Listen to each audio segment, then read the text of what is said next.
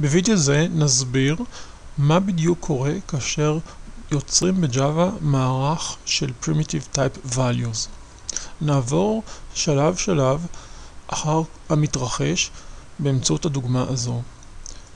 בשורה הראשונה כל מה שקורה הוא יצירתו של משתנה חדש בשם vec, משתנה שבהמשך ניתן יהיה להכניס לתוכו רפרנס למערך של אינטים.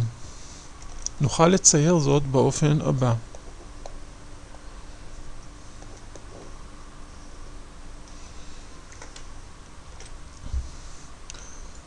בשורה השנייה יש משפט השמה שבו הערך של הביטוי הזה מוכנס אל תוך המשתנה vec.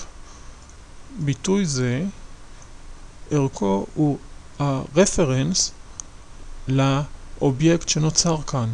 האובייקט שנוצר כאן הוא מערך בגודל 10 שכל אחד מחדריו יכול להכיל ערך מטייפ int. כל אחד מחדריו שקול למשתנה בדיד מטייפ int. נצייר זאת.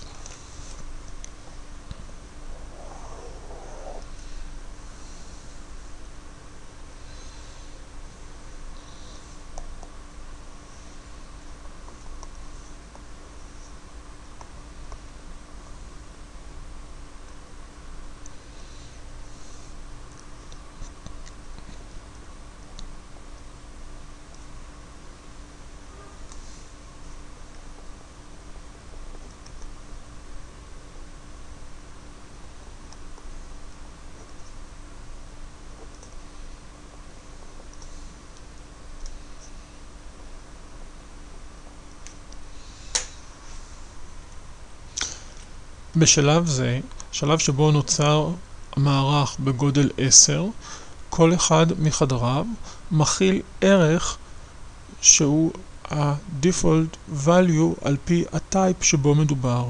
ה-default value במקרה של הטייפ int הוא 0, לכן בכל אחד מחדרי המערך יש 0.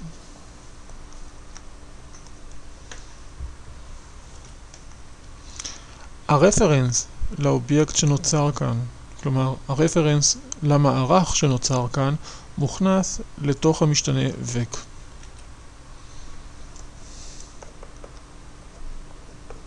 נניח שמדובר ב-f64a, f64a מוכנס אל תוך המשתנה vec. בשורה הבאה יש משפט השמה פשוט שבו הערך 220 נכנס לחדר שמספר האינדקס שלו 0 במערך vec. כלומר, במקום 0 יהיה לנו כאן 220. באופן דומה, בחדר שמספר האינדקס שלו 1 ייכנס עכשיו הערך 404.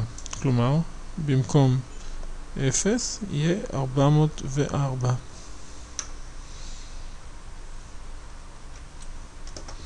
וכך הלאה. לבסוף מגיעים ללולאה שעוברת על כל אחד מחדרי המערך ומדפיסה את הערך שיש בכל אחד מהם. התוצאה היא מה שאנחנו רואים כאן.